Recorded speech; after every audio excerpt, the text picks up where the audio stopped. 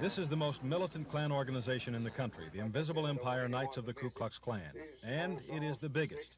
Gone are the pretenders to the throne. David Duke has quit the Klan. Robert Shelton of Alabama only has a small following, we are told. And James Venable of Stone Mountain, Georgia, well, Imperial Wizard Bill Wilkinson of Denham Springs, Louisiana, the leader who is unifying the fragmented groups under one banner, has this to say about him. Mr. Venable is one of the grand old Klansmen from the past. I think he fought a good fight, but his organization has simply just disappeared.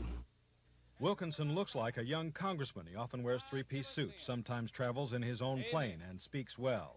He has, or at least had, a top-secret government clearance. He says he served on a nuclear submarine for 8 years. He's taken over most of the Klan organizations and is organizing in Georgia right now. Well, I know you're in Ringgold. Where else are you? Augusta, Columbus, Macon area, Atlanta. You do have a clavern in Atlanta?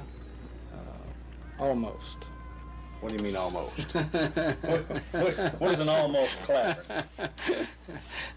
We're close to having one there. We have some members, and they are working to organize it.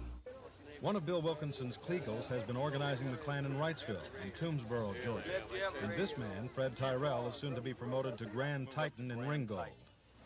Do you foresee any time when you yourself would call for violence for any reason? Only in a defensive movement. That's the only way that I'd condone violence. If I'm attacked, or if you're attacked as an individual, you know, it's only nature to protect yourself, and that's, you know, the way I would be as any officer, or as any Klansman, or as an individual. Tomorrow night, we'll take a look at a longtime Klan leader in Georgia, one who Bill Wilkinson claims is fading away.